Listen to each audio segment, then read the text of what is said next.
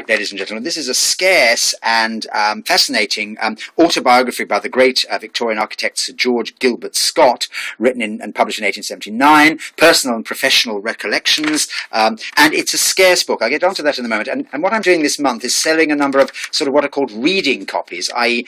copies of books which are in pretty distressed condition. This has been from Hampstead Subscription Library. The spine is battered. The book itself falls, I'm afraid, into various sections there. As you can see, the signatures of the book have come loose, so it's almost a bundle of pages in part of it, but I think the text of the book is complete. So it's a complete autobiography of the great Victorian architect, full of wonderful stories and anecdotes and professional opinions and rather robust opinions on some of his clients, but it's in this distressed condition. So for reading, reference, scholarship, it's very, very useful.